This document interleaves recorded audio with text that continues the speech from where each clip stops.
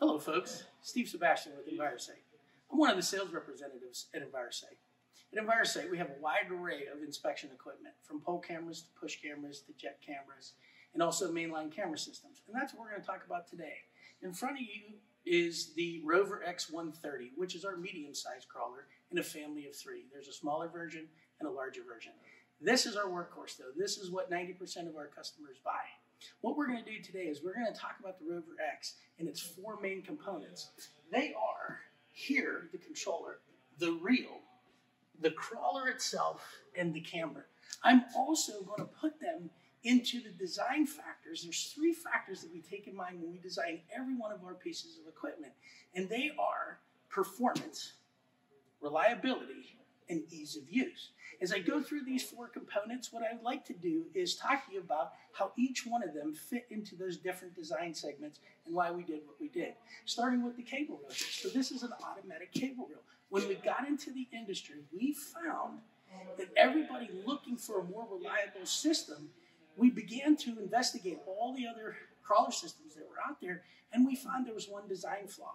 And that was those systems had a lot of drag coefficient. So it became our purpose to go out. If we remove the drag coefficient, we can increase the performance. If we're increasing the performance, by physics tells us the system's going to be more reliable because it's not working as hard. So everybody takes a look at our system and they see our cable reel and they're a little bit nervous about it because bigger is supposedly always better. Well, in this case, that's not true. The reason that you see some of the bigger reels in the industry is because they have a bigger cable. So when you look at our cable, a lot of people are fearful of the cable. Do not mix size and strength. This is a very strong cable. But because of its size, it reduces the drag coefficient on the crawler, which allows it to perform better. Also, this is an automatic cable reel. We're not asking the crawler to do two functions, not crawl up the pipe and drag the cable. It's being fed to it by the cable reel. Yes, obviously, at some point, there is some drag coefficient, but the lighter we can make this. If we could make it thinner and lighter, we would. Okay, but right now, this is as small as we can. But again, it cuts down on the drag coefficient. Okay, so automatic cable reel feeds it. Also, on return, we don't drag. Nothing that I know of in this world professes reliability that has drag in the same statement. If you're dragging something, it's usually not very reliable.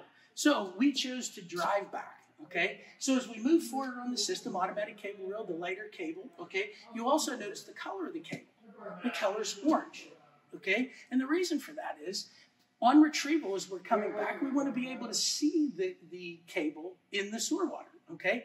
So a brown or a black is not a good color choice. So to be able to profess reliability, we're taking every little nuance we possibly can to make sure that this system can say that it's going to be reliable. Hence the color, okay? We move forward. We have a swivel connector.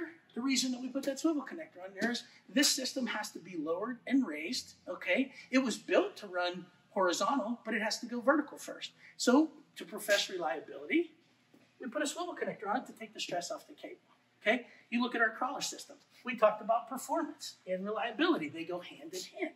If it's not working hard, it's going to be more reliable. Physics tells us that. Okay, so when you look at our crawler system there, you'll see that it has 6 wheels. There's plenty of 6-wheel drive crawlers out there.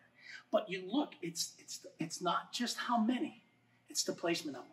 You see that they overlap each other. The idea there is to create like a track footprint, okay, to be able to crawl over something so we never get high-centered. If there's any space between the wheels, you would get high-centered. Anytime you get high-centered, that's a drag coefficient, or resistance. Any resistance that the crawler incurs, it's working harder. Therefore, you can't profess reliability. We take that so serious. I got a little bit ahead of myself. I didn't talk to you about back here. You notice in most crawler systems, you'll see strain relief. Okay, what is that? You do have to pull and tug on the cable from time to time, even in its lowering. When you're lowering it or raising it, there is some strain on it. Okay, if you notice, you're not seeing any strain relief on this cable. How could we possibly do that? Are we try to make you believe that that connector is going to hold up to that kind of abuse? Because we're so adamant about reducing the resistance on these machines, we have taken away that strain relief and built it into the cable. It is actually right here. There's a large piece inside of here. When we're pulling, we're trying to draw it down a narrow funnel, effectively taking the strain off of this connector. Okay? If there's any question out there whether that works or not, would I really want to be doing this with this expensive piece of equipment?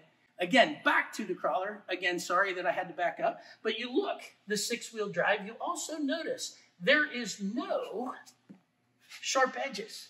Because in the sewer, as this crawler system is running, there's a chance it may encounter something that may snag it. So even though that seems minute, again, if we want to profess reliability, we got to make sure it performs.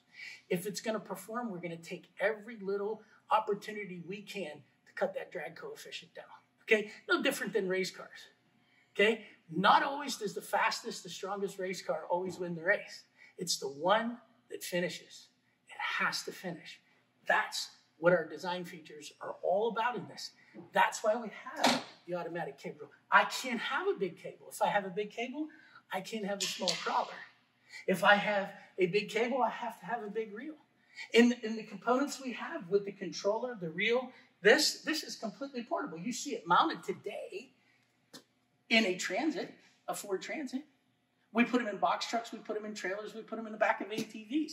That's the beauty of a systematic system such as this. Small cable, small reel, portable, also truck mounted, will do the job every single day. Okay, I'm going to step quickly into the camera. Okay, you take a look at our camera there. There's some unique functions to it. There's a high-low beam light system on it, so we can see far, we can see close. The machine will automatically turn its high beams and low beams off at a degree of angle, which you can set to whatever size pipe. When you're in a different size pipe, maybe you want the high beams to stay on longer in a large pipe. You want them to come off quicker in a smaller pipe. All be able to be done on this all-in-one controller. Okay? Again, trying to make performance the issue. If we're making sure that you're not working too hard, we can profess reliability. That's what everybody told us they wanted. Make it easy to work, make it work, and make it reliable. That's what we've done. How did we do all that? From you folks. What you told us, that's what we built. Because you're the ones that run this way more than we do. I'm going to move quickly over to the all-in-one controller. I say all-in-one, and what I mean by that is it controls, it records, it views. It will even generate a software report, pictures, all the PACP data will be in there. It also produces an inclination report. So if you're out doing new construction, you want to make sure that that new pipe has been laid correctly. Not only does it have an inclinometer, all standard by the way, it also will put a graphic report together so you're not just watching and seeing the inclinometer go up and down. You can actually graph it out and see exactly what it does, all in this controller. And what you see now is I have it plugged in here to the reel. That's just so I can go back here and show you folks. But I can take this controller, move it to the office, plug it in up there, and we sit and we have big monitors. We're not constantly staring at something like this here. Okay? I've also laid out a few accessories for you. Again, this is a quick overview of the ROVVER X. Our hope is that when you're done seeing this video, that you will call one of our over 20 sales partners across the U.S., North and South America. We have facilities not only for presentation and demonstration, but also for service from coast to coast, north to south. We're hoping that you'll give one of those a call and get a more in-depth presentation and demonstration. But again, I laid out a few of the accessories. So you can see the machine that we have here, I told you it was the medium-sized crawler. What do I mean by that? We're going to do from 6 to 36-inch pipe with the same crawler. How are we going to do that? By adding some bigger wheels, accessorizing to it. We're going to add bigger wheels. We're going to have a remote lift system. So this goes on, and we're able to raise and lower the camera, okay, for bigger pipes. Also, what you see here is, I talked to you about performance. I told you about reliability. I told you we were going to drive backwards. Well, we need to see what we're doing. There's the back eye camera. Well, when we get in a bigger pipe, there's a good chance that back eye camera is going to be underwater. So what we did was, we added a second one. So if you can envision, this would be on here. This would be up on here. Okay? I talked to you about ease of use. I said I was going to put this into 3 buckets: performance, reliability, and ease of use. This is a completely toolless system. I can take the camera off with the turn of this. The wheels, quick disconnect. They come off like that and back on. The cables, totally toolless. This accessory goes on and off exactly like the camera does. Even the second back of the camera is a snap, push in place. No tools. Why? How would it be easy if you had to remember what tool to grab and where to go and how to do it all? So we constantly chase down that ease of use. It has to be easy. We don't know how many operators are going to operate this system if it's complex. Guess what happens if the guy doesn't know how to run it? There's a good chance he's going to break it. How do we profess reliability if we're not taking that into concern? You look at this controller system. Very, very feature loaded. The entire system is feature loaded. I'm not getting into these features. Again, we want you to call your local representative and have them come out and do a real in-depth presentation of the system. But you look here, there's one button on here that turns it on and off. All EnviroSight controllers are operated in this manner. All the camera functions will be on the left, all the crawler functions will be on the right. Why do we do that? Once you learn that, you never have to learn it again. If you don't touch the system for 6 months, all you have to remember is, if I want something that the camera, that is in regards to the camera, I should be looking on the left side of the controller. If it's the crawler, I'm going to be looking on the right. Okay? Those are what we're trying to do with the toolless, with the all-in-one controller, to make this easy to use. I will put this in the hands of a toddler and say nothing. And I promise you, he or she will get it started, and the next thing you know, it'll be traveling across the floor.